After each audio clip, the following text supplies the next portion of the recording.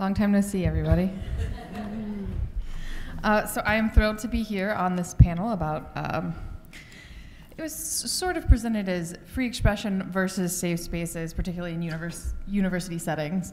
I imagine we will meander wider than that given the other conversations that have happened today. But that's sort of where we're going to start. And just to begin with, I would love for all of you to very briefly introduce yourselves and also sort of where you're coming from on this issue. Try to keep it under 2 minutes. I don't really have a watch, but I'm going to pretend like I do. So let's just go left to right. So Maryam. Oh. Hi, everyone. Great to be here. I'm Maryam Namazie. I am the spokesperson of the Council of Ex-Muslims of Britain, One Law for All, Fitna, which is a movement for women's liberation.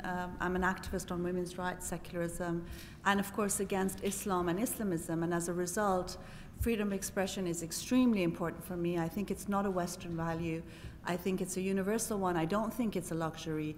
And I think for a lot of people, it is a matter of life and death. It's the only thing many of us have in order to resist and challenge Islamism and Islam. And so for me, I think I'm very much a pro-free expression advocate.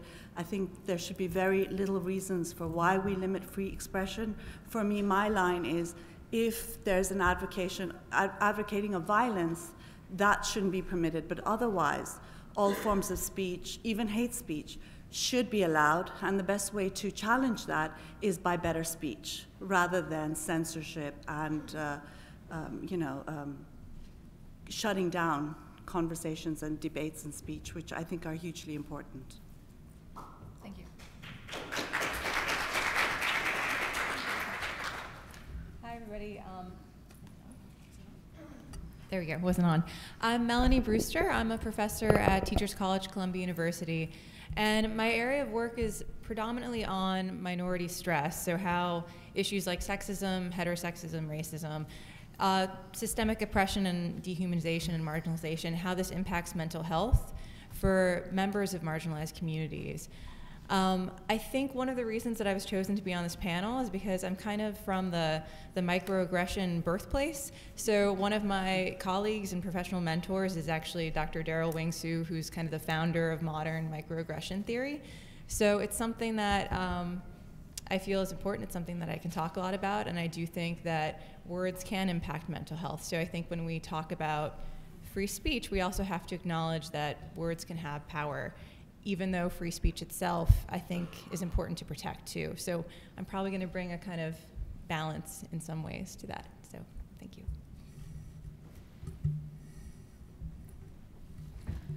Hello, everyone. I'm Sarah Haider. I work with the Ex-Muslims of North America. We're a group supporting apostates around the United States and Canada. We build communities where they can find support and help each other through the specific struggles that apostates go through.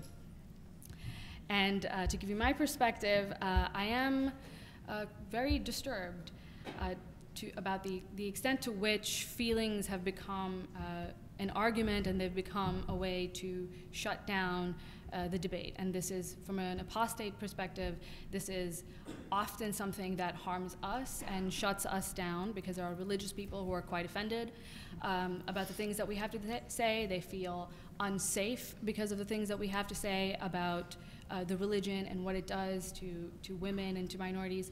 So I think that this is a really important issue, and I'm a little bit disturbed with the way that things have been going in college campuses. Hello, hi, my name is Diane Burkholder, and I live in Kansas City, Missouri. Spent most of my life in California and partially in South Dakota, so just kind of understand my perspective of coming into this. And I've been in and out of academia throughout my career, working on college campuses, helping out with college conferences. But also, I'm a community organizer in Kansas City, involved in groups that work with mixed race folks, non-believers of color, also the movement for Black Lives. So I come into this conversation about thinking about the ways in which safe spaces play out, not only in universities, because that's also, like, we're going to talk about, like, we're talking about access, right? That is an elitist space, but the ways this plays out within our larger society. And just for an example, the reason I came into this to talk about the intersectionality within safe spaces, but for me, and particularly in the work I do in centering Blackness and talking about anti-Blackness and how that can play out amongst many communities, even other people of color, I came into this conference yesterday and was like, great, this is a great space, women's space, but I think this has been acknowledged that there's not many women of color here, right? And so how do we even make this more accessible to women of color or even women that don't speak the academic lingo?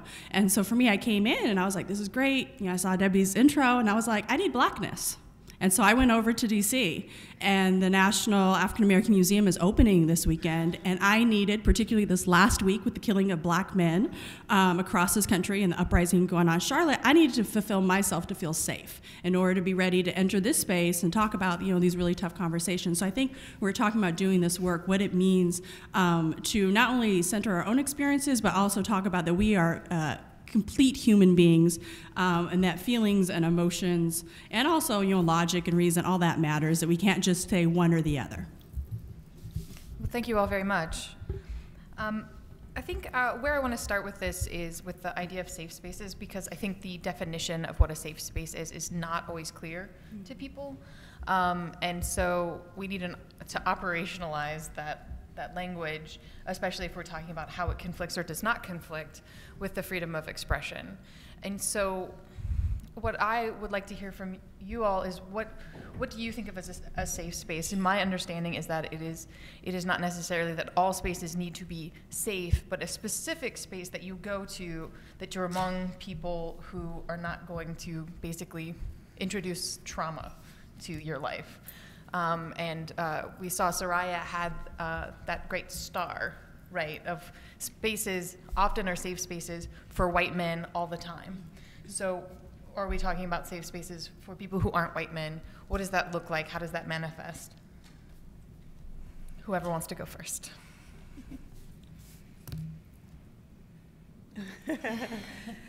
I could jump in.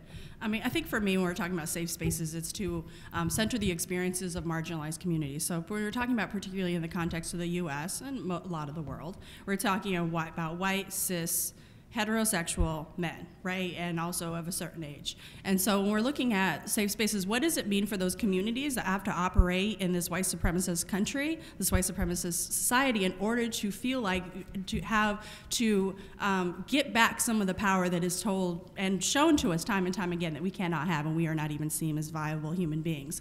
And so for me, I really appreciate the conversation about talking about safe spaces online. And, people are like, oh, they're just words, let them go bye-bye, right? Like, you're just being sensitive. That has a very real impact, and when you're in a marginalized community, particularly folks of color and Black folks, the studies have shown that stress in and of itself kills us, right? And so just seeing these words and letting them bounce off our back, that in of itself doesn't create a safe space. So what are the ways we create spaces both online and offline and create that for and by us and us setting our own rules, whatever that community needs in order to feel safe? I don't think it is anybody's role when you're in the privileged community to tell another community what their space can and cannot look like.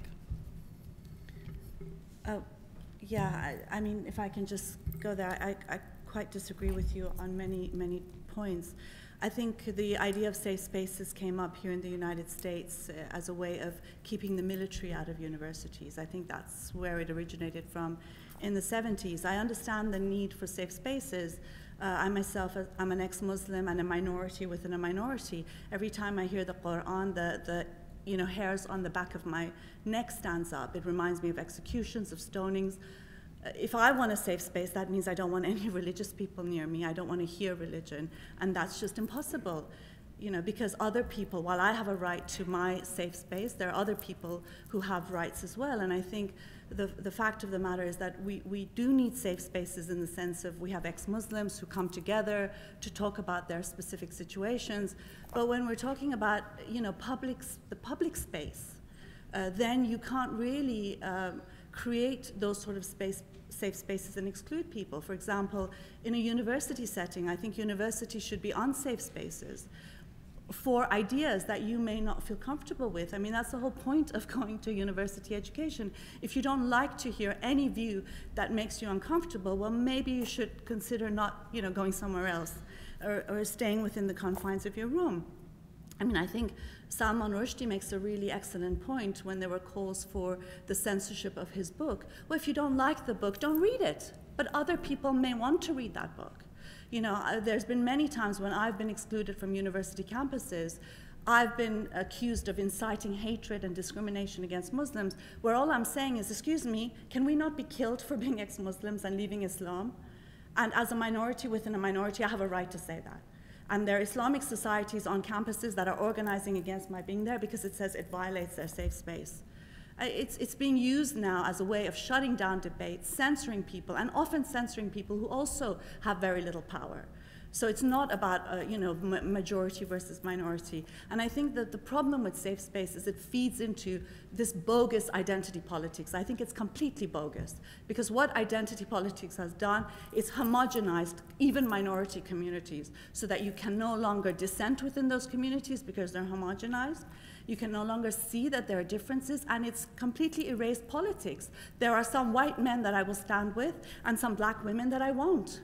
It's got nothing to do with race alone. It also has to do with people's politics. It has to do with social movements. It has to do with class politics as well. And I think the problem with identity politics is that it's made identity so important that it suffocates many people, even within the so-called identity, who don't want to think that way and who want to live and breathe differently. And I think it has been detrimental to minority communities as well, because if there's something that is unfair, unjust, the way to challenge it is not by censoring it or by silencing it, but by speaking out against it, by fighting against it, by talking against it, by debating, by getting people on your side. You're not going to get rid of racism and fascism and sexism by censoring every fascist, every sexist, every racist. You can't.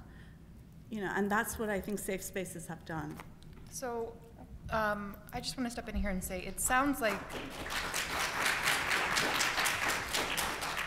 you're conflating two different things, which a safe space seems to me to be a separate space. For example, this conference might be considered a safe space for secular women, and so at this conference, we wouldn't necessarily invite a Christian minister to talk about how evil atheists are, versus criticism in public spaces or racist things said in public spaces. And so I think that there are two different things there that are being conflated. And I definitely hear you, what you're saying about public speech, but I question whether, is my understanding of what a safe space is, I mean, is that what you see a safe space as? Well, can we talk a little bit about what it means to be, how that word safe is being used in this context? Because I see the conflation of words as a form of violence, and I can't help but be very disturbed, because when you put it in that perspective, if words are a form of violence, then violence is an acceptable answer to words that offend you. And so I think we really need to talk about what safety means. As someone who actually is a university professor and tries to create safe spaces in her classroom, I think there is no such thing as a purely safe space, right? Like, we can acknowledge that. People are going to be offended by all sorts of things, and we can't control it, and we can't really predict what that's going to look like. But as an example of one way that I might try to make a space more safe is I teach an LGBTQ issues class. It's like a training ground for how people can learn to be effective counselors with queer communities.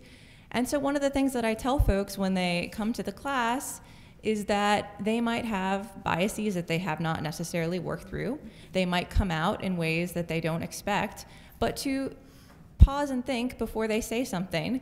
If they think it might be hurtful to somebody, just, you know, pause on that. Maybe you don't have to say everything that comes to mind right away. Maybe you can give other people that don't normally speak up in class more of a chance to speak up in class. It's a matter of allowing vulnerability and allowing people in class to say, what you just said hurt me and offended me, and here's why. Because when you're actually teaching how to work with marginalized populations, I think you need to be able to hear when you've hurt somebody, because your words do matter. And especially if you're going to be a successful professional in other fields, you need to be able to take that without getting defensive and angry. Yeah, I mean, I think The fact of the matter is that, look, if we're concerned about hurting people's feelings, the fact of the matter is that I better not ever speak, because a lot of the things I say as an apostate hurts the religious sentiments of many people. So effectively, it homogenizes the so-called Muslim community, if we're looking at it from our perspective, and it says that because people find their religious sensibilities are so important to them and they're so sensitive about it, that it's better that we don't speak. And that's why we're accused of inciting hatred and discrimination, when all we're saying is we have a right to criticize religion without being killed for it, without being threatened because of it, and that we also have a right to do that. And I think the problem is when you're concerned about offense, it's those that can be the loudest, the most violent, those whose offense is always in your face. I'm offended all the time. I'm offended by Islam, I'm offended by religion, I'm offended by sexism, by fascism, but the offense against me is not of issue here. It's always those who have the most power, the most access, who are the loudest, like the Islamists, for example. And I think in that sense, when you're concerned about offense, because we all end up offending each other, some people are then required to stay silent. And I think one of the things Sarah said that I agree with really strongly is that there's this equation between words and harm. Of course, words hurt. Lots of things that religious people say every day hurt me as well. But I get on with it, and I challenge those words with more words. But to equate words with real physical harm, real mental harm, means that there's this expectation that those of us who are on the margins, in fact on the margins of society, are meant to keep silent. And there's a slippery slope here, because when you start saying that X has to be quiet and Y has to be quiet and Z has to be quiet, it never ends.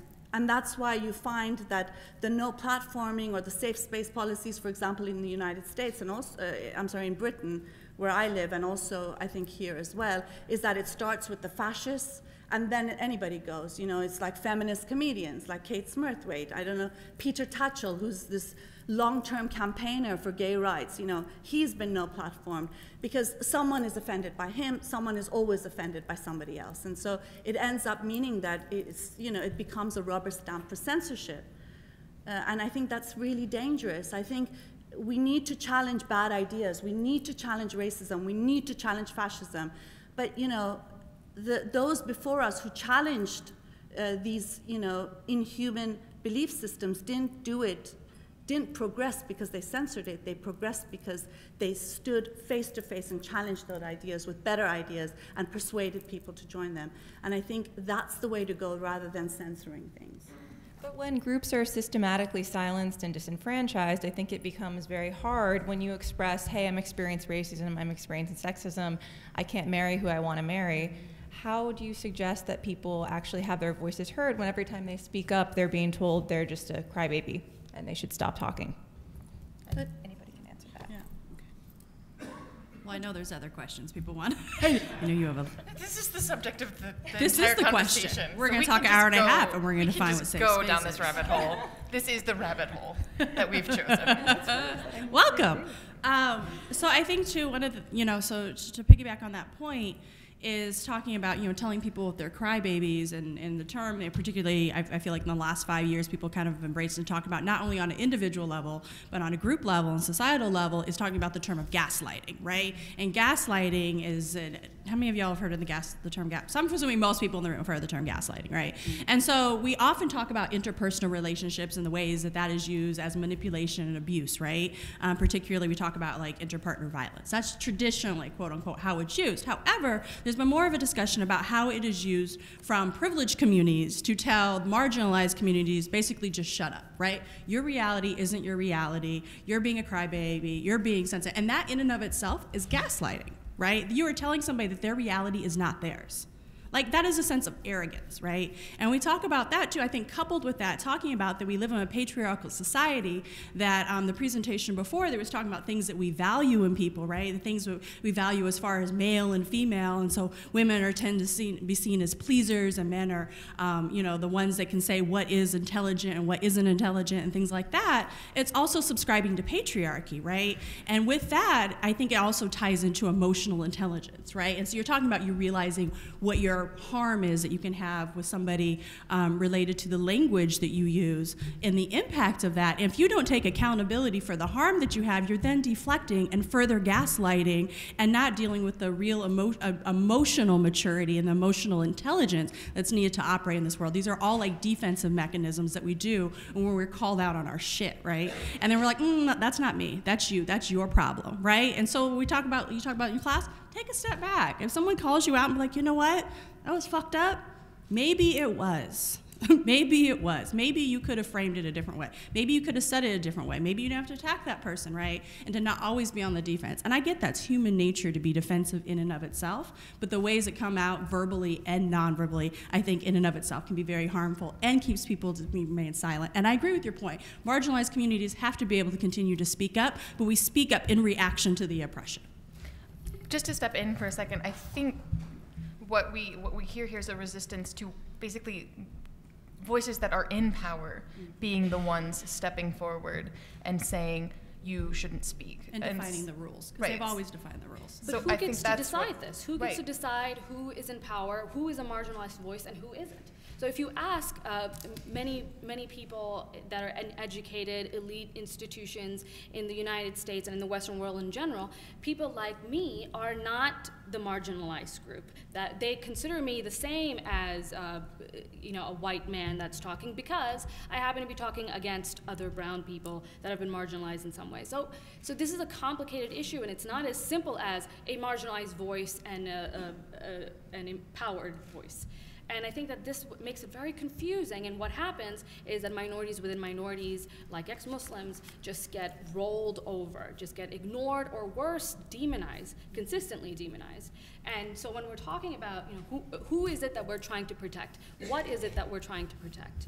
And in the end, it is only this freedom of speech, it's only being able to discuss these uncomfortable topics that gives the people that are at the very bottom some kind of power at all. Yeah, I mean, I agree completely with Sarah. I think fundamentally this is a problem that is the result of identity politics, really, because of identity politics, different communities are seen to be homogenous.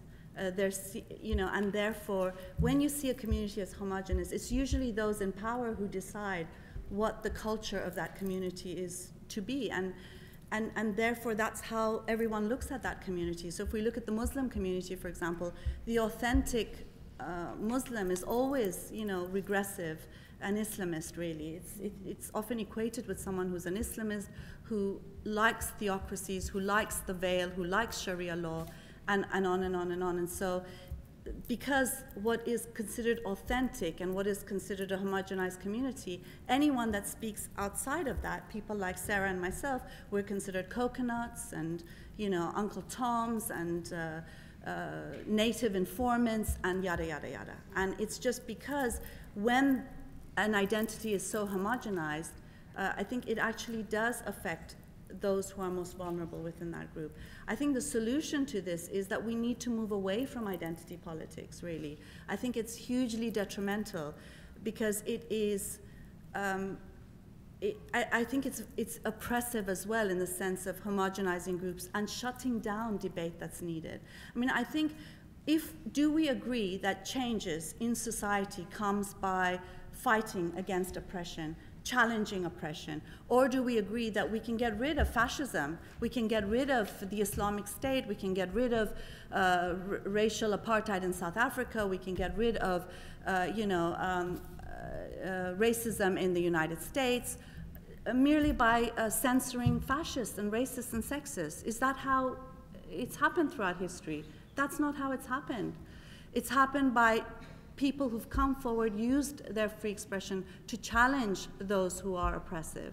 And the only way we have, though, especially minorities, the only thing, vulnerable voices, marginalized voices, minority voices, the only thing we have at our disposal is free expression. If that's taken away from us, we have nothing else. We have nothing else. So when you start making conditions and restrictions on free expression, you harm the most vulnerable and marginalized in any community, because you're saying that speech is only acceptable if it doesn't offend, if it doesn't harm, if it doesn't upset me. when you do that, you're limiting the space, and we must be pushing open that space if we're going to beat the sexism and racism and oppression that we see in society every day. You know, we're harming ourselves.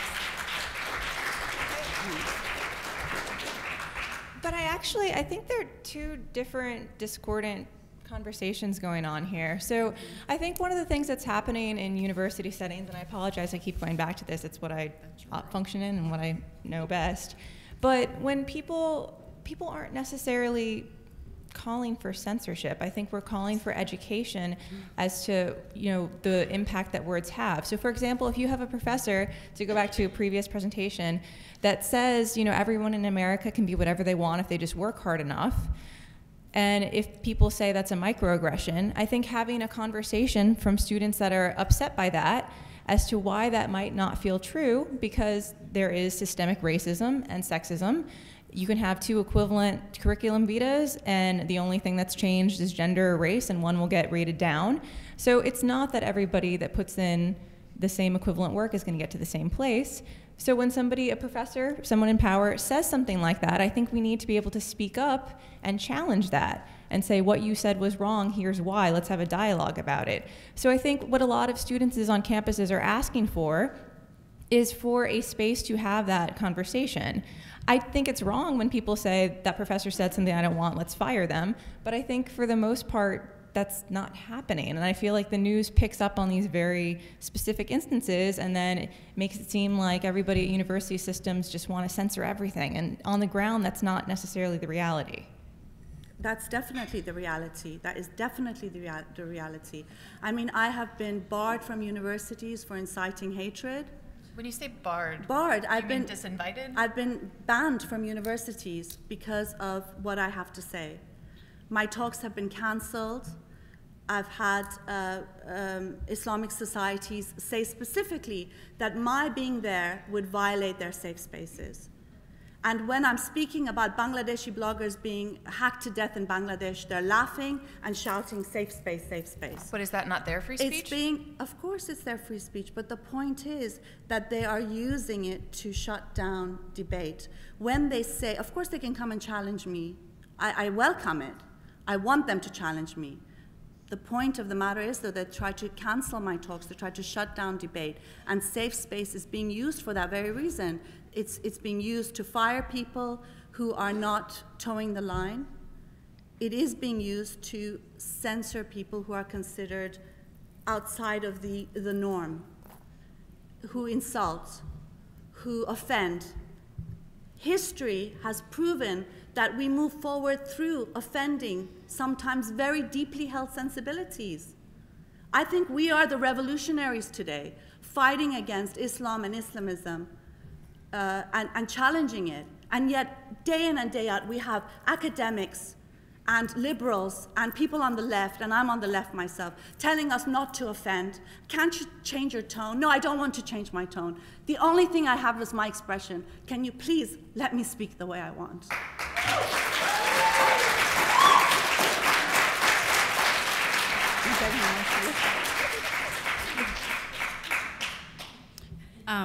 I know you probably want to move on to another question, but I do want to just really quickly what you're saying. I think what you're describing too is, you know, these societies where you're talking about the hate crimes that happen within Muslim societies, right? So you are going to speak out as a oppressed person as leaving the community, right?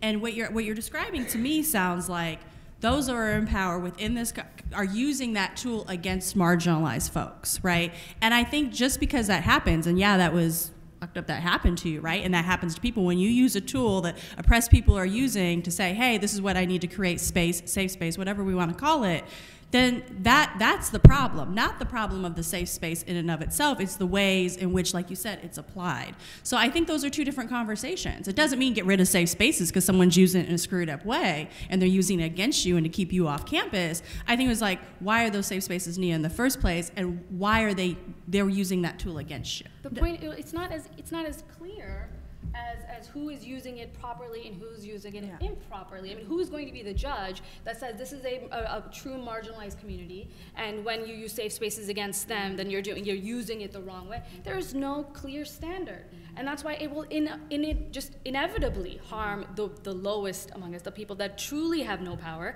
because who is the one that is deciding what is or isn't a marginalized group? You have to, at some level, have some power, at least within the culture, or some influence within culture, to be able to have that voice and that judgment to begin with. I mean, the fact of the matter is no one is saying that safe spaces have to be rejected and, you know, we have to abolish all safe spaces. No one's saying that. Well, okay, we're talking about us here, yeah? I'm talking about myself, and I think also what Sarah's saying.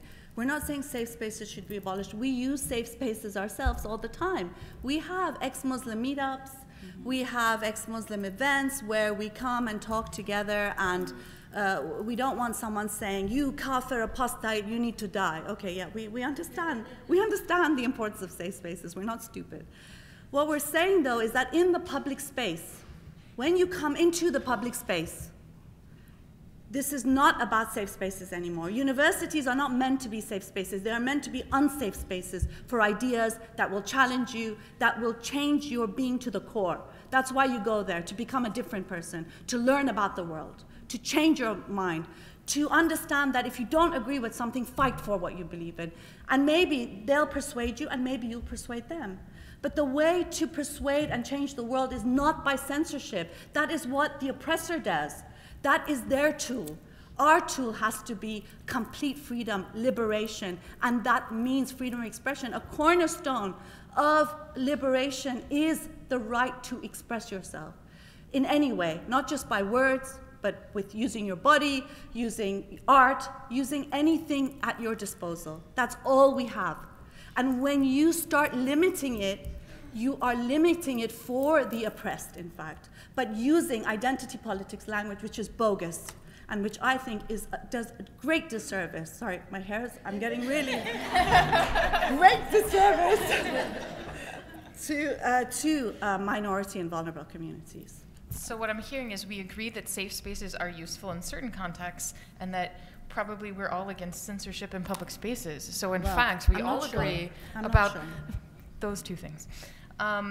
I want to talk about something that's sort of a sub-genre of this discussion, trigger warnings, because there's been a lot of conflict about them, and I think they're a great example of how a very specific issue can be talked about in a microcosm of the greater issue. So the University of Chicago released a statement basically against trigger warnings in the classroom. And a trigger warning is just a warning before you talk about something that might be traumatic to people, saying, hey, heads up, we're about to talk about this. And so there's this huge debate about whether trigger warnings function as censorship, because I guess because they're warning about what you're going to talk about and how they impact these university settings. And so I would like to talk about how you feel as a group, individually, about trigger warnings and how they relate to this greater idea of censorship and safe spaces. Anyone who wants to jump in? Diane. So for me, for language, I actually use the term content warning. I know that's been in discussion as well, particularly that I'm doing anti-police brutality work. The word trigger in and of itself can be triggering. I get that that can be used and applied in many ways, and people are like, that's too much. When I'm doing work on anti-blackness, and I have seen nothing but black pain on my page, on my Facebook and my Twitter for a week, nonstop from black folks, right? And so, like, trigger warnings or content warnings when I'm about ready to see a video possibly of yet another black person being killed, right? Particularly by the police, and the way that black pain is used as exploitation and ways to get sensationalized in order to get ratings. I need trigger warnings for that. I need content warnings for that. I actually have refused personally to not watch any of those videos for about the last year and a half, and I'm in the movement. I will read a description about it. I will read analysis. I am not going to watch that because it cripples me, right? It just makes me just hover. I'm like, I can't do this shit anymore, right? And so we talk about like the personal is political, and so in that context, I need content warnings. Now, I have seen content warnings in like some Facebook groups, and I was telling somebody this morning, someone put a content warning. They're like, content warning, I'm going to talk about sex. And then they did ... and they were talking about like some loud sex session they had, and somebody heard that. I get that. Like that, I was like, okay, that's a bit much. But when we're talking about pain, trauma, and that fact that we live in a society, marginalized folks constantly are living under this trauma, if I can do something to protect my little baby bubble that I am not afforded to have myself, that is something I very much want and I appreciate. And particularly, as we're always talking about action steps, don't share those videos, whether you are black or not. I know those videos help mobilize the movement, but time and time again, particularly the last 6 months, folks are tired of seeing them, right? So that would be my one takeaway is that, if you're gonna share something, put a content warning in it, watch for the thumbnail that you're putting. I know I'm specifically talking about online, and we could talk about within the classroom and things like that. But for me, that's what I need to do in order to function and be able to get up the next day and not be numb. Because black people in this country, particularly, forever, but particularly this last week, have been numb. Right? You get to the point where you can't feel anymore. And the ways that manifests internally and the way that manifests within our communities and our interpersonal relationship, that is a lived reality that we have to discuss.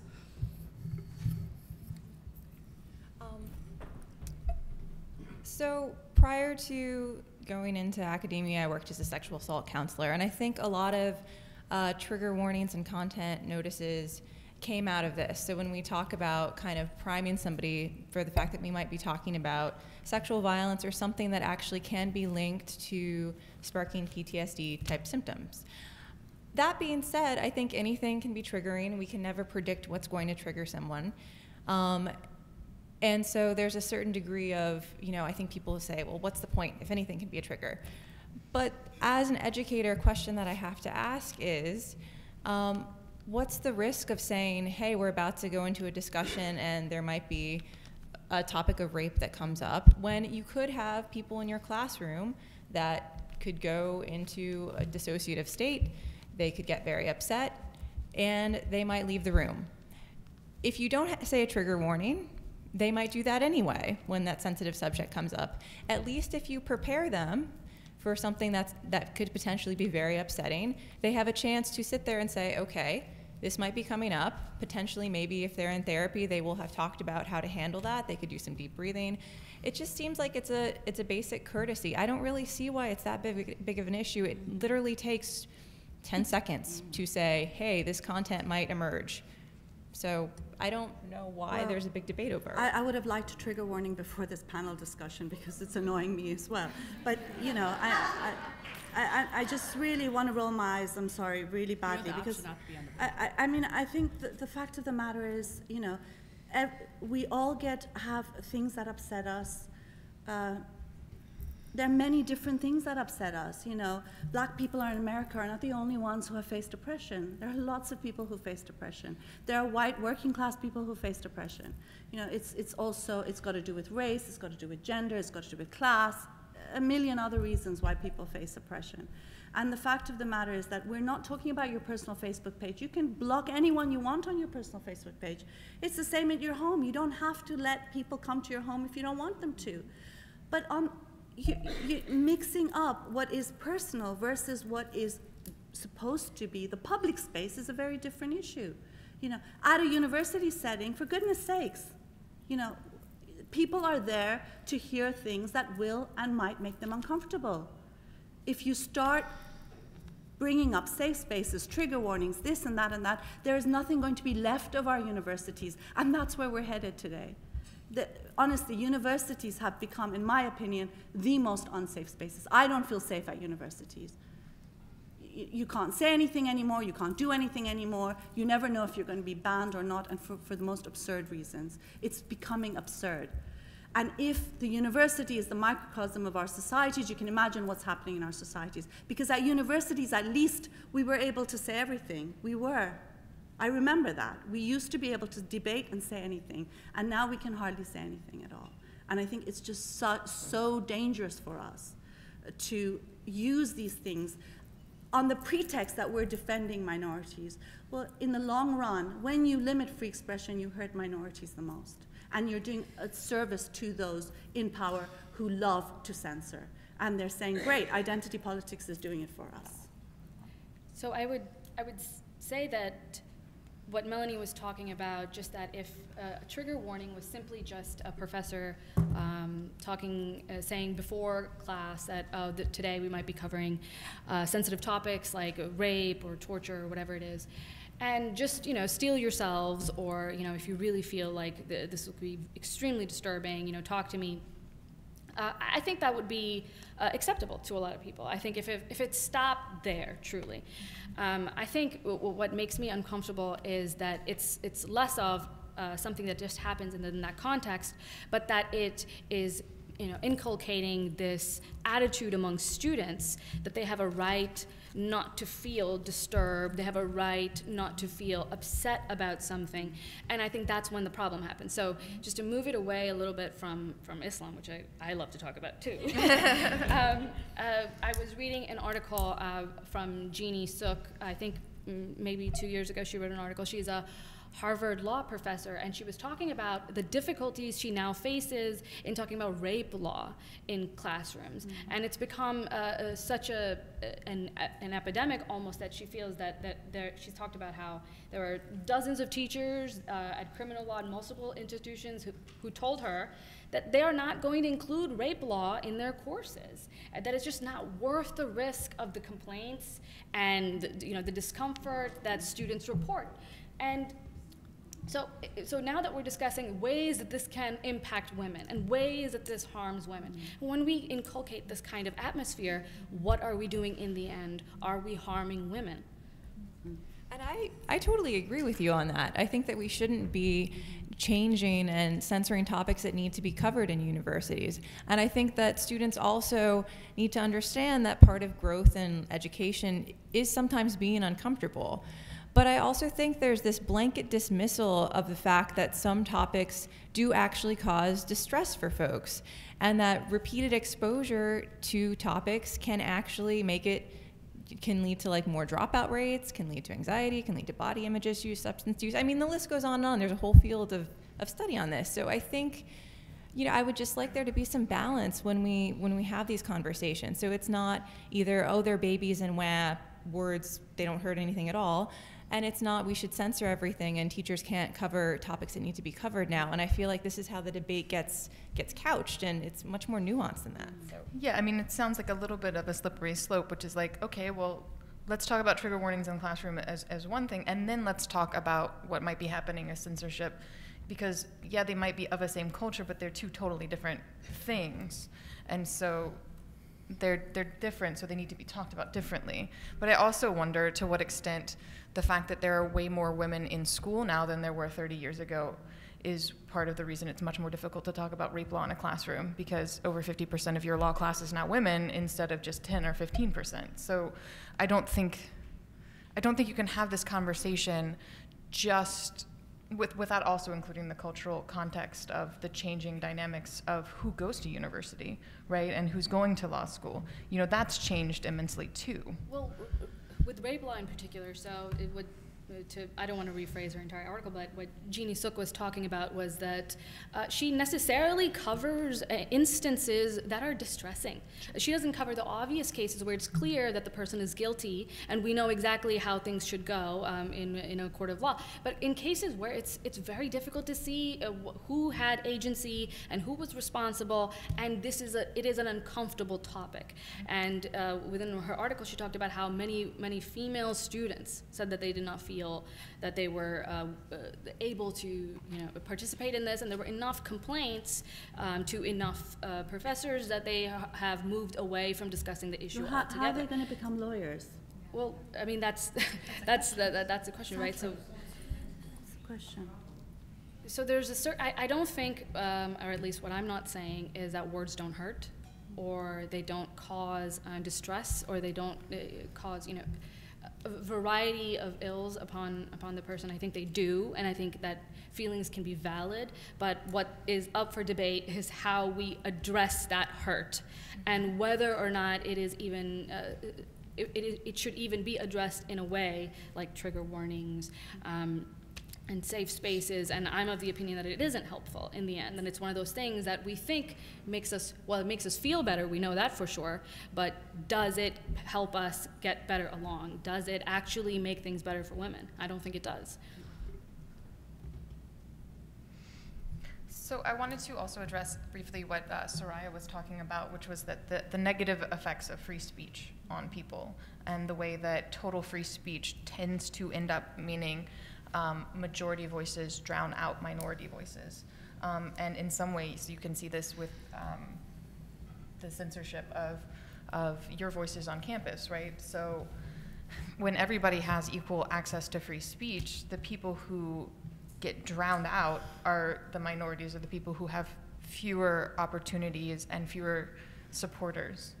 So how do we balance out sort of the reality of what it means to be a minority trying to speak out about an issue, when total free speech and total free expression means necessarily that those voices who most need free speech, right? Because I think we're all coming from a place of speech is extremely important and powerful. We're trying to figure out how do we deal with this really powerful tool that we have access to, but that everybody else has access to as well. And when everybody has free-for-all access, how do we make sure that the people who need to be heard aren't, you know, being drowned out with rape threats and death threats, aren't being drowned out with you're a crybaby, go home, aren't being drowned out of showing up at a public university to speak, right? I mean, how do we say free speech is really important, but it's also really important to try to hear other voices than the white men in the room? Well, if you believe in free speech, you believe it for everyone. It's not just people you like and people you agree with, and that's the reality. So if you want to have the right to speak unconditionally, you have to defend it for people you don't agree with as well. It's simple. And if you decide that some people shouldn't have the right to speak, well, there are lots of people in power who think that you shouldn't have the right to speak. And they're a lot more powerful than you will ever be. And I think the fact of the matter is that if it's a question of freedoms, it belongs to everyone. It's a question of rights, it belongs to everyone. And I think my line is, if there's an incitement to violence, that's very clear. This is no longer about speech, it's about, you know, committing violence. But if it's speech that I despise as well, lots of people hate what I say, and I hate what a lot of people say. But I welcome challenging them, because I think what I say is right. That's it, you know, and I'm sure they think what they say is right. Let's fight it out in words. And let's see how many people will side with me and how many side with the Islamist. The problem now is that the Islamist is able to speak and we're not, because we're Uncle Toms and coconuts and whatever, what else, you know, native informants. But that's a result of you both being able to speak. You speak, they speak, and the university decides it's a better decision not to invite you. That's a battle of speech, and you lost. No, we're not even allowed to speak. Yeah, we're not even given that. Based on your opinion that's already known. So based on the speech that you've already put out into the world, there's speech that disagrees with you and a decision made based on those two opinions. No, it's based on who we are. Because of identity politics, it's based on who we are. It doesn't matter. They don't even know what we're going to say. It's like all those people who wanted to burn Salman Rushdie's book hadn't even read it. It's not. They don't even know what you're going to say. How can they even know what you're going to say when they're trying to cancel your talk? The fact of the matter is that because of identity politics, ex-Muslim is bad, we're harmful to Muslims, and that's it. And it's not as if the university, it's not as if all the students are voting for a speaker not to show up. It's some students want a certain speaker to speak, usually at a private event, at their own event, that people don't have to attend. And that event is being shut down, and that is the problem here. They're not forcing, not holding everyone in front of a screen and saying you have to listen to this. That's usually not what happens. What happens is that there's a private event, and that private event is unable to happen because there's a lot of pressure to disinvite certain speakers. So that's what we're talking about. I think that's a little bit different. But my question is, and this just happened with Milo, Greek name, I'm Greek, I should know how to pronounce it, but I can't. Breitbart, tech guy, everybody knows. So he was going to speak, I think, at a Young Republicans event. I mean, I assume he was very much wanted to speak there. And a number of students called for him to be disinvited. And I actually didn't have a problem with them calling for that because they were exercising their free speech. They knew who he was. They didn't want him there. They were protesting. I don't think the university necessarily has to respond to them, but they have every right to ask. And so the fact that they would be criticized for asking, like, why is it a problem? I think that there's a difference, between protesting and demanding an event to be shut down. I think you should protest. If a fascist comes on a university campus, you can be sure I'll be there protesting. I'll be there challenging them. If an Islamist comes who wants the death of apostates, I'll be there challenging them. But, shutting down debate and calling for censorship, these are two very different things. And I think when we defend the right to free speech, it includes our right to protest. And free expression is not just words, it's different ways of acting, including protesting, having placards. But the point of the matter is that when you call for censorship, it's usually we who suffer. The minority within minorities, the most vulnerable. We are the ones who suffer. And so I think if we're for pro speech and free expression, we need to be pro it unequivocally, because eventually we're the ones who are harmed most. And not only because of that, but as a principle. If we defend rights, we need to defend it for people we hate, people we don't like, opinions we don't like, because that's what rights means. It belongs to everybody. Melanie, correct me if I'm wrong, but I think what you're asking is, do we not also have the right to tell other people to shut up, even if they don't listen? I mean, so does that not get included in free speech? Is that something different? Is that like violent speech, telling someone to shut up is not something that we should allow? Or the problem's really the university actually listening to somebody say, make this person shut up? I think it's a really fuzzy line. So students who pay hundreds of thousands of dollars at times, which is ridiculous, but that's another debate, to go to universities then saying, I really wish that some of my tuition fees wouldn't go to support Milo. I think on one hand, sure, that seems like they're calling for censorship. On the other hand, there is a blurry line between a consumer and a student, which I have other thoughts on, a lot of bad thoughts. So I just don't know that I don't know if I'm answering your question. I don't know if it's that clear to me. I don't think there is a blurry line. I don't think there is. And I think we do a disservice to ourselves if we think that there is a blurry line. I think, we can oppose speech, we can disagree with it, but to say that someone shouldn't be allowed to speak, because after all, when the Atheist Society invites me, they want to hear me speak. The Islamic Society may not want to hear me speak, but those people that have invited me, they're also students on that university campus, and they want to hear me speak. No one is forcing the Islamic Society who wants to kill me to come and speak, or to hear me speak. No one's invited them. Don't come. As Salman Rushdie says, shut the book, don't read it. Don't read it, don't come. But there are students within that university who might be sexist pigs who want to hear Milo speak. Well, they're also students at that university.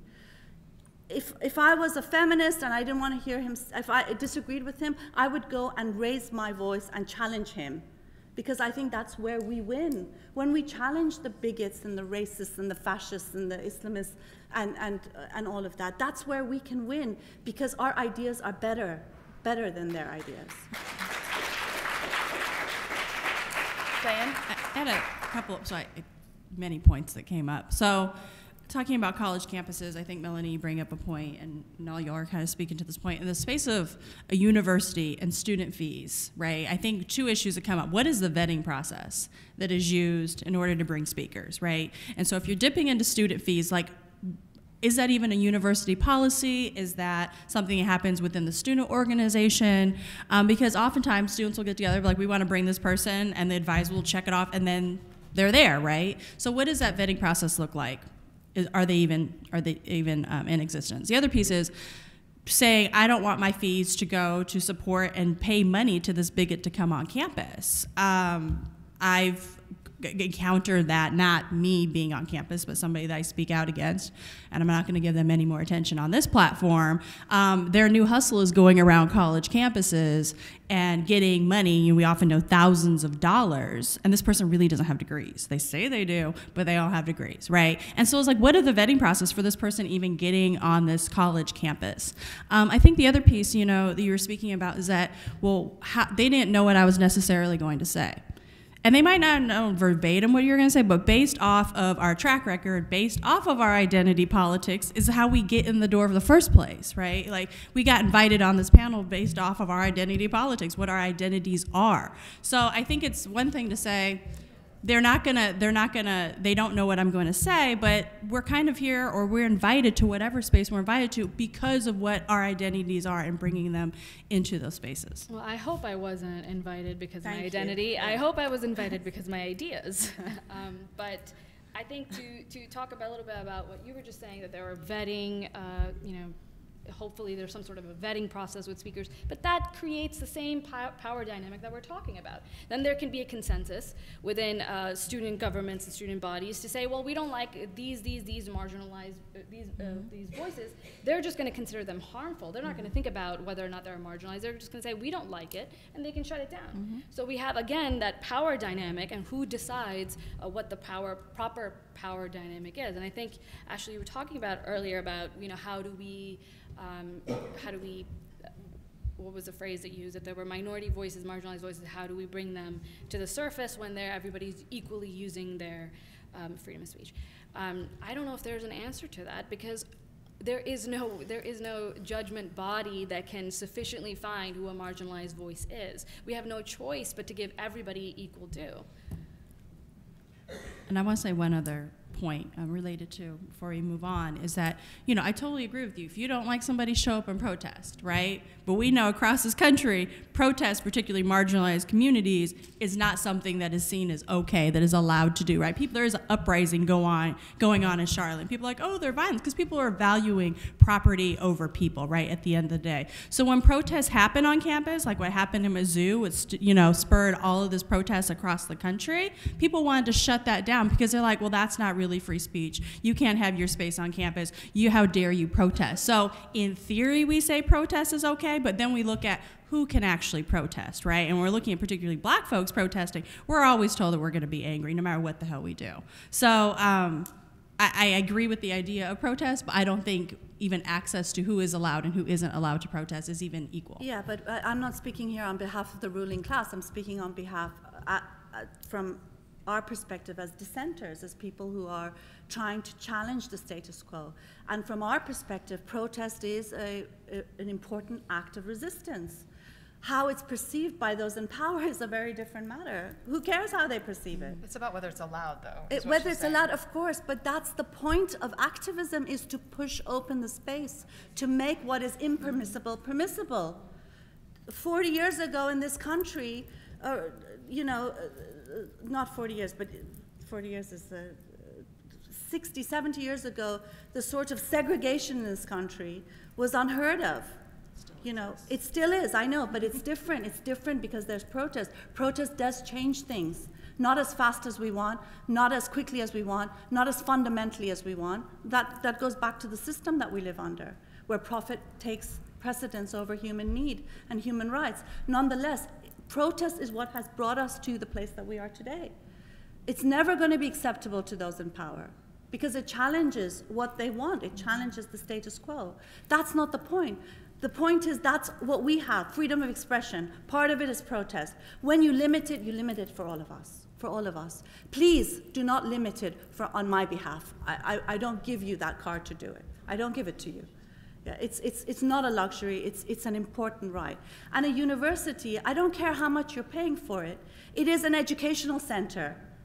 It's an educational center. It's a place where we have to be able to have the greatest, most radical debates and dissent. That is where, that should be the starting place for change in our society, in our world, and our countries. It's become, you know, a cesspool of identity politics and regression and censorship.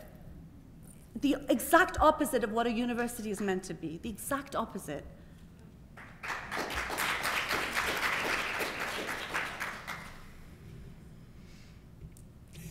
So, I feel like I have nothing as passionate to add to this. So every time that Maryam speaks, I just feel like I just have to sit here and let everyone just sort of drink it in and then wait for me to just ask more questions. So my big question, I guess, is still sort of off of the one that I previously gave, which was like Soraya was up here with numbers, talking about how men in spaces basically make those spaces unavailable to women when they participate in them. And so I recognize that this is almost exactly what I just asked you, but like we have to come up with ways to make participating in speech less harmful for women. Because women get driven out. They get driven out of the movement. They get driven out of online spaces. They get driven out of university spaces. And that doesn't necessarily mean that the answer to that is safe spaces or trigger warnings or even that free expression is necessarily the answer or the question. But how do we address the fact that these social norms that are built into the systems that we use that are dominated by the white men who are building these systems, how do we deal with that? How do we even try to deal with that? Knowing that basically if the answer to limit free expression is not one of the options, what are the options? What is available to us as a tool to address this? Dan, you look like you have something to say. I never have anything to say. No. No one on this panel I has just any don't know opinions. if it's like, I want to give space to, I don't know if it's a good time to insert what I want to say. So, I just want to jump in. So, because I don't necessarily have an answer or a tool. So my thought on that, though, when I'm, so particularly thinking about like the last presentation and talking about like male spaces, I think one thing we have to constantly remind ourselves of is our internalized oppression as marginalized communities. So whether we're women, it doesn't take men to uphold patriarchy. The reason why, one of the reasons why patriarchy is continued is because women subscribe to patriarchy, right? And so in these spaces, men let us do the work. They let us do the work for them, right? In the spaces, black and brown folks, white folks sit back and watch us do it ourselves, right? To each other, right? And so we're talking. So I think, yeah, the system is created, and particularly we're talking about online. That it's very white male dominated, and so part of it is men calling out men on their shit. I think we kind of know that. I think the other piece is women holding other women accountable for their shit, right? Like you are a subscribe. We are in a and I think when we're talking about relating it to religion, right? Whether we are not even raised in religion, we live in a religious country, society, right? Just if we even got out of religion, it doesn't mean we got rid of everything, right? The ways that things are ingrained within us on an everyday basis and how we have to constantly unlearn things, I think that's the everyday thing. So I think one of the big pieces we're talking about, particularly the fact that we live in the US and we always worry about the individual, but we always point outward, right? You, right? But we know the biggest part to change is looking within ourselves. So what are the ways that we are oppressing our own communities? What are the ways that black folks shuck and jive for white people?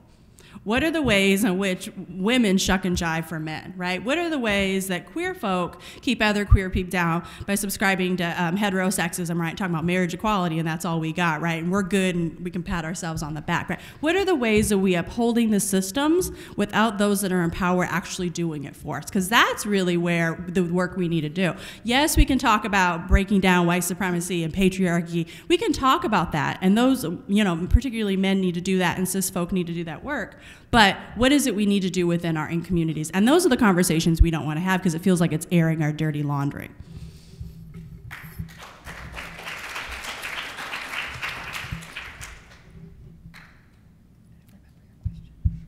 My question, I which maybe has been forgotten by Melanie over here.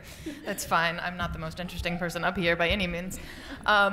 Was how do we deal with the fact that in these free expression spaces, particularly looking at the internet, where the system is built by, controlled by, has algorithms controlling speech built by white men, how do we address that fact in a way that respects this free expression concept? Or doesn't. I mean, it doesn't have to respect that free expression concept if you don't want it to. There's something that I want to say that's loosely related, and that is, I think when people that are oppressed from any background say that they're being oppressed and they provide evidence that they're being oppressed, your default response, if you're in a position of power, shouldn't be, no, really? Are you sure? What's the evidence? No, show me better evidence. No, show me more evidence. Where's the data? Show me the studies that support that. And I feel like that's the default reaction that everyone gets when they say they're experiencing something. And I think that people that are in power say that because it's too painful to acknowledge that they might be playing into the system that is oppressive in itself. So that's the one thing that I would ask is potentially kind of sparking change is if you feel yourself going into that defensive place when somebody that's oppressed is speaking, just pause for a moment and maybe you don't need to say those words that are coming out. Maybe you can censor yourself a little bit. I disagree completely. I think, I think there are, I think just because someone is white doesn't mean that they are an oppressor. There are lots of oppressed white people, Polish immigrants in Britain, vilified every day who are white, asylum seekers who are white. I think the problem with identity politics is that it homogenizes people, makes all white men bad and all black women or brown women good, and that's not the case. There are lots of brown women who support stoning to death of women who are in the Islamic regime's assembly, for example, who defend, the burqa and on and on and on. So I think, first of all, for me, I think it's where people stand, irrespective of their race, their religion, their color, their gender, their sexuality, and on and on and on, where they stand politically for me. And I think fundamentally, if we're looking at how we can challenge sexism in a society, well, it's not going to be by censorship and by limiting free expression. We have to look at structural issues, class. The fact that we live under a system, a capitalist system, that puts profit before human need. And I think, and it uses sexism, it uses racism to its benefit, divide and rule. And I think those are the things. You mentioned class yesterday. We've been talking about it at this conference as well. I think those are some of the key ways in which we can fundamentally challenge, sexism at its core, racism at its core. But again, it always makes you feel better to put Band-Aids on things because you feel like you're addressing things and sometimes not necessarily so.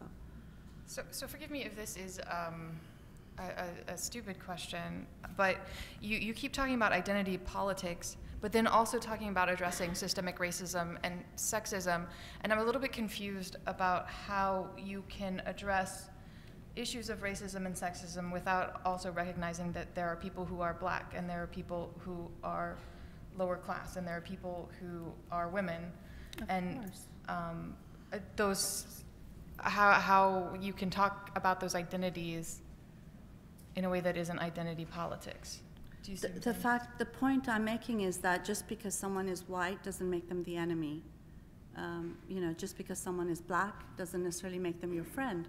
It depends on where they stand.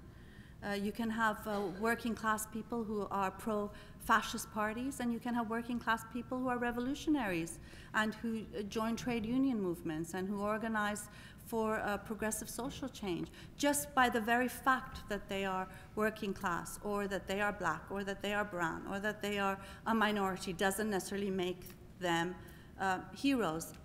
And this is, the fact that we must listen to all, Muslim women. No, I will listen to those who are defending women's rights, who are opposed to the veil, who are opposed to Sharia law. Of course, they have a right to speak. Of course, they have a right to their beliefs. But I will join and ally with people who are fighting for political ideals that I think are progressive. I don't care if they're white. I don't care if they're Richard Dawkins. He's been extremely supportive. I don't care if Richard Dawkins is a white male. I don't care if, there are women who are brown and black, but who are standing on the other side of me. For me, my politics matters. Political ideals matters. What identity politics has done is just reduce things to culture and identity, homogenized it, and we've forgotten about political ideals. Yeah. Sarah, do you have a I wanted to go back to what Melanie was talking about earlier, which is, and then Maryam went and spoke about as well, was self-censoring. And I was with you up until that point, which is to say, I mean, I think we should be, yes, we should be considerate, and we should, civil in general, but we should. But that's what the people ask women to do all the time. Well, we could have a culture where let's be polite, let's be considerate, let's give the other person as much charity when we're discussing their opinions as possible. That's important for political dialogue. But when you get to self-censorship, I think we get into tricky waters. And what it does is sometimes the kinds of people who will say, okay, well, I shouldn't say this is maybe rude, and I'll shut up, are not the people we want out of the debate. They are the considerate ones who think about others, and now their voice has just been removed from the dialogue, and you think the racist is going to say, oh, I shouldn't say that, let me self-censor. No, he's going to talk, and then he's going to be louder than ever before because the considerate voices have just been eliminated from the discourse. So that's what I have to say about that. I think Diane wanted to say something. I mean, I don't think it's about, I agree about like censoring oneself. I think for me, the term is more not centering your own damn experience.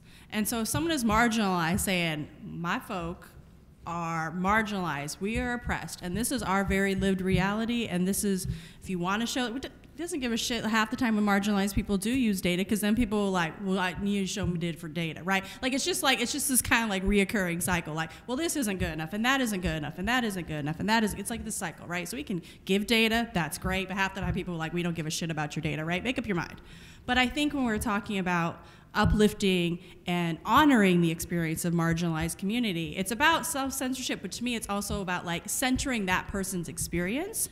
And when we tell someone who from a marginalized community, hey, you're just being whiny or whatnot, you're making it about yourself. You're making it about what you care about, what someone feels about, as far as you being in the privileged group. And also too, it's not binary. It's not that there is all, like you said, that like, all white folks aren't bad and all black people aren't good. I don't think any of us are saying that. I think what we're saying is the system of white supremacy, which white folks, whether they want to or not, play into it, because we live in a world this country that was built on, 10 minutes, okay, that was built on, and still is, that is dominated by white cis hetero men. It's not, people want to avoid the I'm a good person, I'm a bad person, right? It's not about that. It's about the system in which we play into. The fact that the system of itself, that white supremacy in and of itself is bad, is that we have to talk about the ways in which white people and black and brown people play into that. And so it's not about a label of being a good or bad person. It's about the system itself in and of itself being oppressive. I mean, for me, I think we shouldn't necessarily have to honor marginalized communities, in the sense that I think marginalized communities are not homogeneous, and even the experiences within marginalized communities are different. Yeah. I think we should honor our dissenters. That's where I stand. Honor our dissenters, whether they are marginalized or not. People who are standing up, people who are pushing boundaries, people who are changing things for the better. And I think that's where politics should come in, and not, what color you are, what your marginalized experience has been or hasn't been, and so on and so forth. Questions? Call Trump a dissenter? If you want to address it. Does anyone have questions? It looks like you're all really satisfied, so we could just end this early. Yeah, thank you for moving to questions. If not, we will just keep sitting here, going back and forth, and we like to tell you. This is like ping pong. I guess I just feel like we're still having different conversations about what a safe space is, because to me, I just don't think that safe spaces in the classroom, as it has been discussed, is very useful, because the classroom itself is safe because there's a moderator, which is the teacher.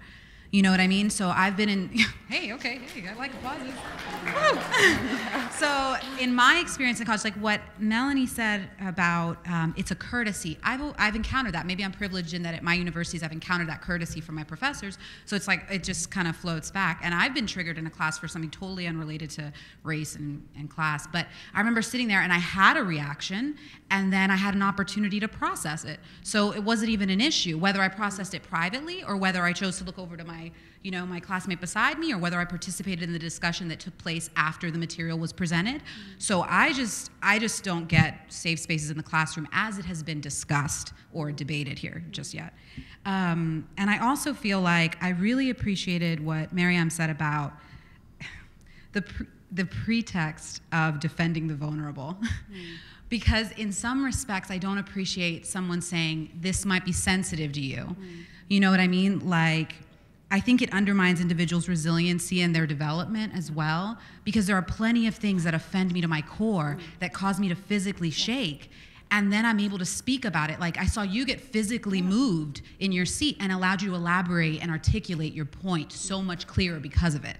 And so, like, that's something I would hate to do without, and I feel like colleges are one of the only spaces where people are allowed to do that.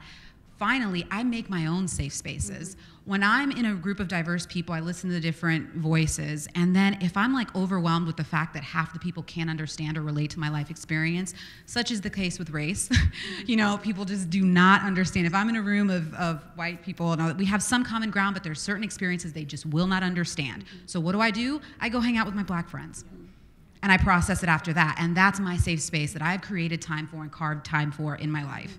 And I don't know what I would do without those spaces, but I'm not trying to insert them into anyone else's. I organize them myself, so there's that.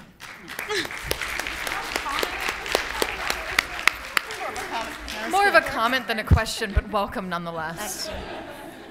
I just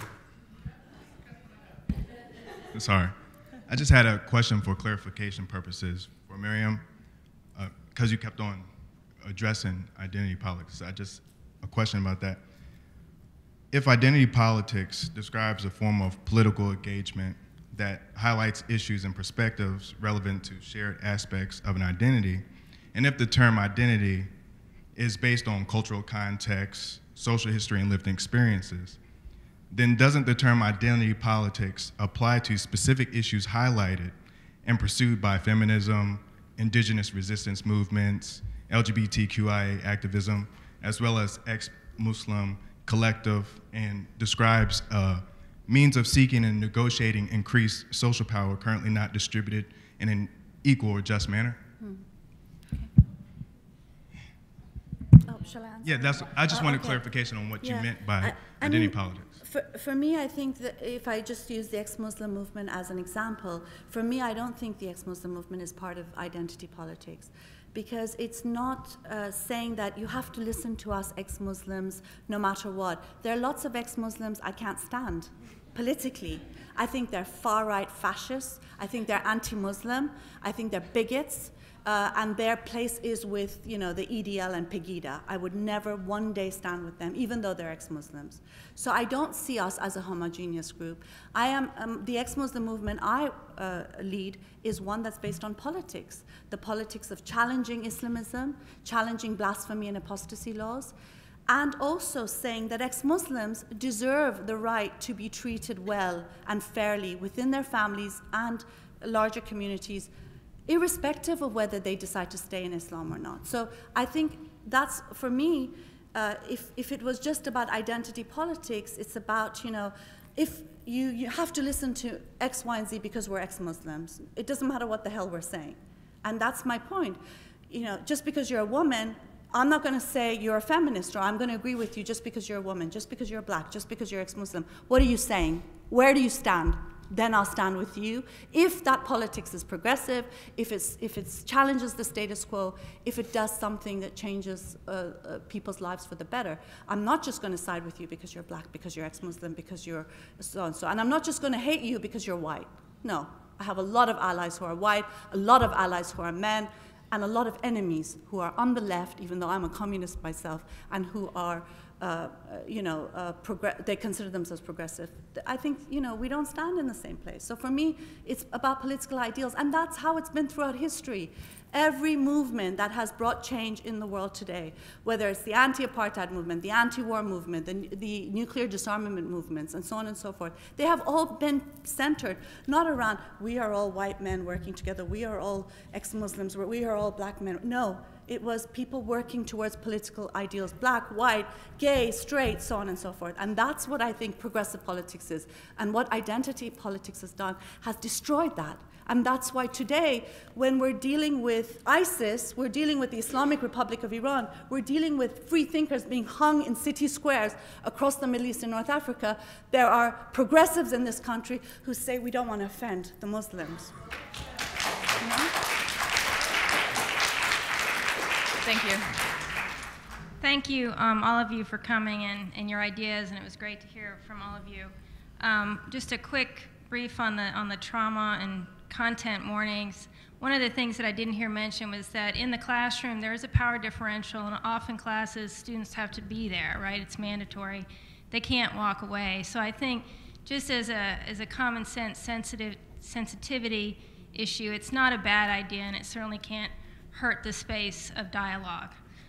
But that's not actually my question. My question is, so we have First Amendment rights for free speech. So how do you balance that with the Second Amendment rights?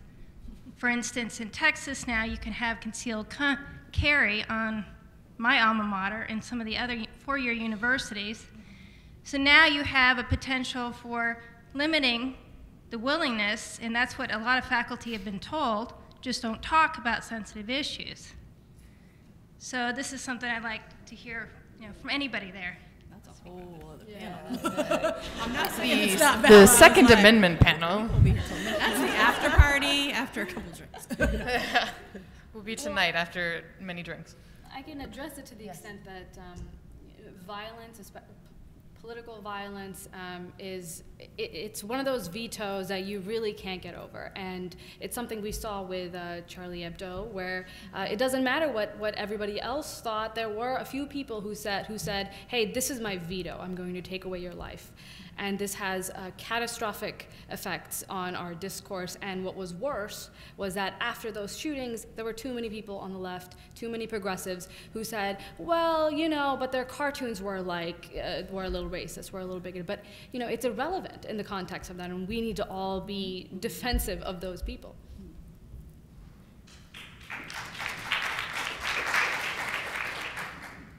So thank you so much.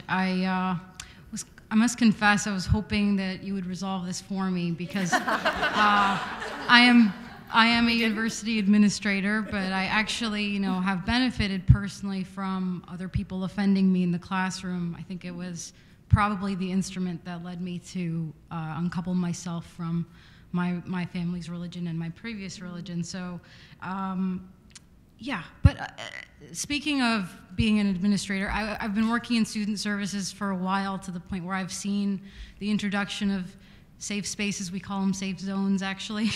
And we define them, when I worked at the New School in Manhattan, as spaces free of unfair treatment or discrimination. So I think it came out of, as administrators, we saw an epidemic of students suffering bullying in the residence halls specifically. So I worked in housing for a while, and they would be abusing substances, hurting themselves, etc. And I think as administrators, we realize that we've been failing students in terms of giving them structures to deal with conflict. We threw them into this, diverse mix, and we didn't tell them how to deal with it. And so I guess I'm going to try not to go on too long, but I'm wondering if the problem happened when these safe zones that we tried to create, which did start in the dorms in my experience, in the residence halls, started seeping into the classrooms, and that's where the conflict began. And I don't think we can say that a university is a public space anymore, because students do see it as home, but it shouldn't be. It is public when it's a classroom, and it is public when it's a public event. And so I guess my question is it really a zero-sum game? I'm having a little bit of trouble understanding the slippery slope argument of, if we allow them a little bit, does it take over and shut down all conversation? And I'm just going to leave you with one thing, and Melanie, you can correct me if I'm wrong, but I had a meeting recently with the associate provost, one of the associate provosts at Columbia, and he was talking about how there's a statue with a woman with her hands out, and she's got a little owl in the folds of her dress. I don't know if you've seen it. And basically, it's the woman nurturing wisdom, right? And he talked about putting heart back into the university administration. And he wasn't talking academically. He was talking about us, the people who support the students. And I think that, you know, is that possible too? Can we have safe spaces and can we have offense? And maybe, you know, it benefited me, but I can see how it's hurt other people. So maybe we can have a more nuanced point of view. Thank you.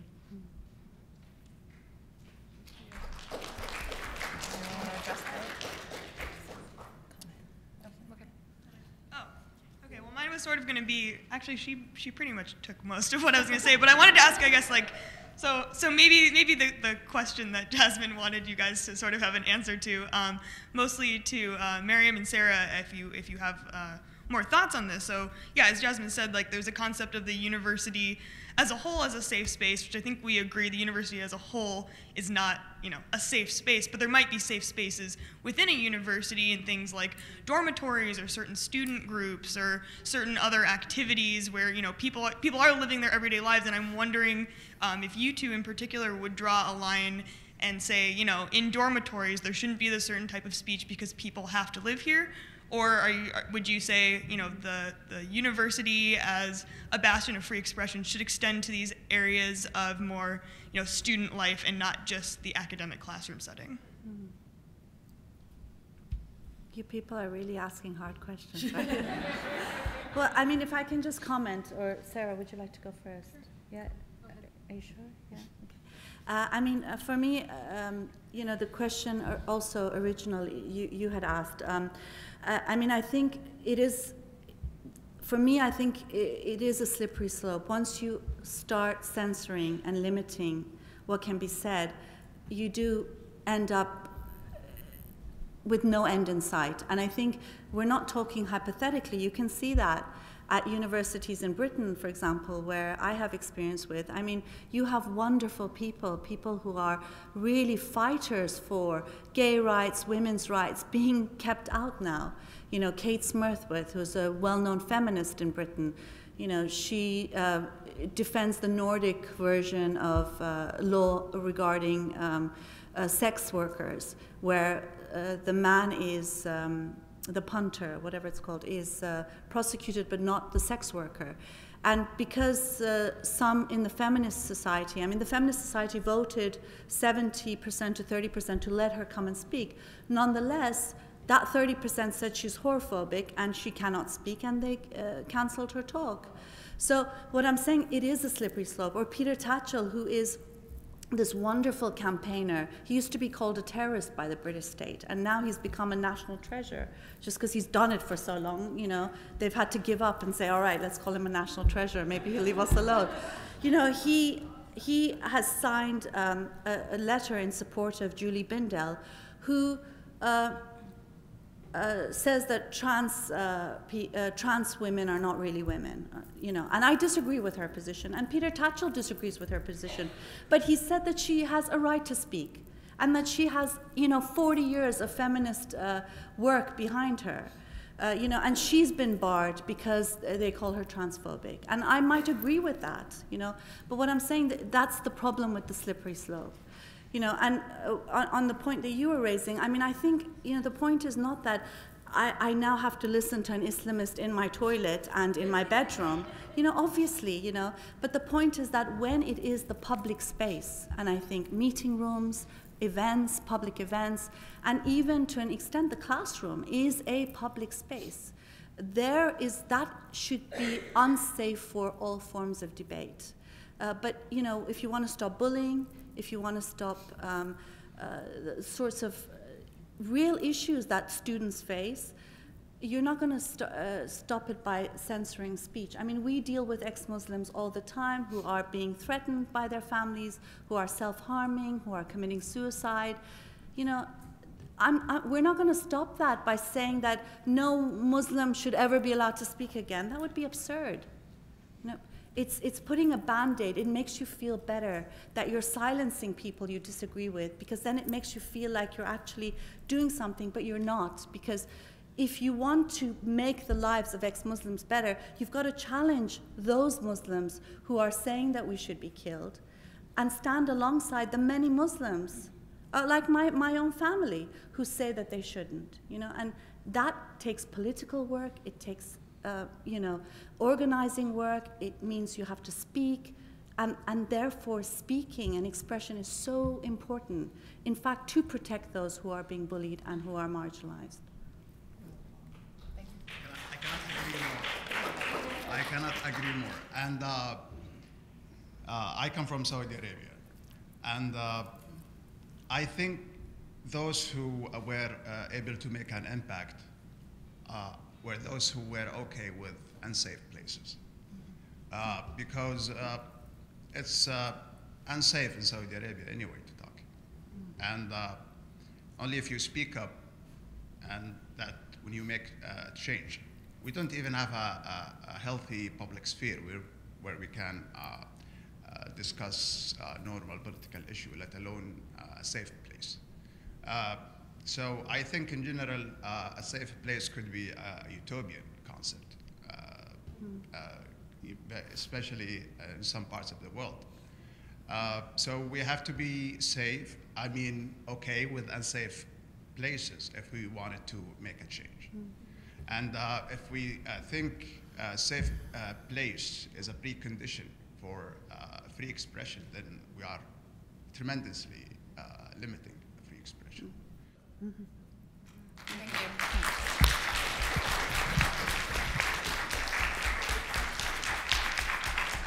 Hello? Okay. So there's been a lot of talk tonight about talking past each other and how sort of both sides are kind of tackling different issues of safe spaces in either a private sense or a public sense. So I was wondering, time permitting, if I could hear from each of you what you think the primary disagreement is on this issue. I actually don't think that we are talking about two different things. I know several speakers said that we're talking about two different things. I think maybe I haven't done the best job in showing how one relates to the other, but I do think that they are in vein and in the same line. When we're talking about creating safe spaces, when we're talking about certain ideas that can be so traumatic to somebody, we are legitimizing the idea that some ideas are just too sensitive to talk about, some ideas are not that sensitive to talk about. Maryam has talked, she has touched on identity politics quite a bit. And to the extent that I agree with what she's saying is that quite often, and someone else, I think it was your comment where you talked about this, where you said that it's just presented as this may be offensive to Muslims, right? So if you're going to say, okay, this is an Ayan Hirsi talk, it may be offensive to Muslims, you are defining what it means to be Muslim. You are creating a, this is what Muslims feel, this is what many Muslims feel, and therefore you're making it very difficult for reformers and for people who are on the margins to speak out. So I think that they are related. I hope that we sort of touched on it a little bit, but I think that can do more work. All right. Hi.